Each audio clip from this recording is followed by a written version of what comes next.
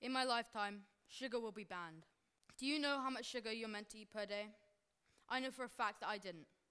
So with a little research, I discovered that children should have no more than 5 teaspoons per day. By the way, word of warning, 4 grams of sugar tends to equal 1 teaspoon. When I found this out, I was surprised. I thought I was eating quite healthily.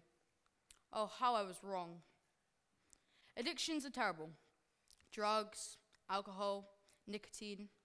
But did you know the most addictive product is not illegal? It does not get you drunk like alcohol. It does not harm your lungs like smoking does. This product does far more, and it's sugar. Sugar. That is found in so many food products. Sugar. That is handed to children all over the world without a second thought. Do you know what problems sugar causes?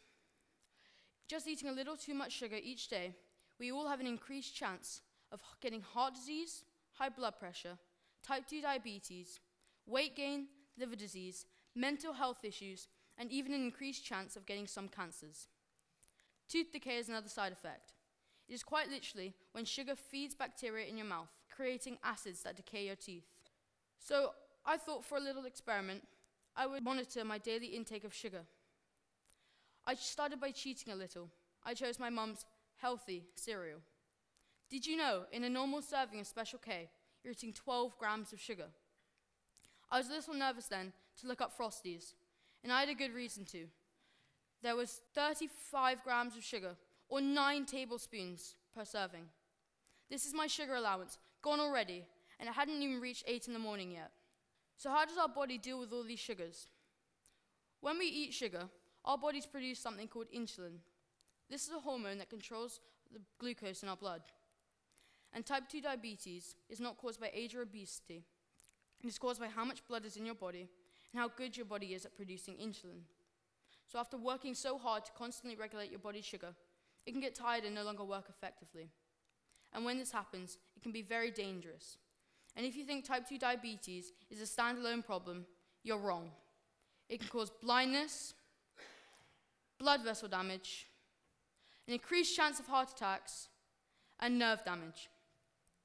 It can also get so severe that limbs may need to be amputated due to poor circulation. So if you rely on sugar daily, then you will have an increased chance of getting this at an early age. Have you noticed a sugar tax on drinks at restaurants? You may not have, but your parents have by looking at the bill. In a bid to help this growing problem, our government has put a 26p tax on drinks with 8 grams or more of sugar in them.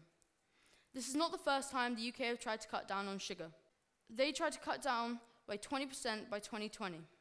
But with the target being 5% each year, recent studies showed that companies and manufacturers only managed to cut down by 2% in 2016. So are there any solutions? There's a sugar alternative known as xylitol. This sugar replacement has 40% less calories than normal refined sugar.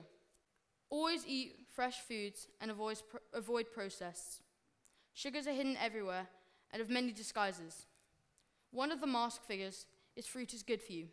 It is said to be amazing, but it contains something called fructose, and we cannot have enough of it to harm us.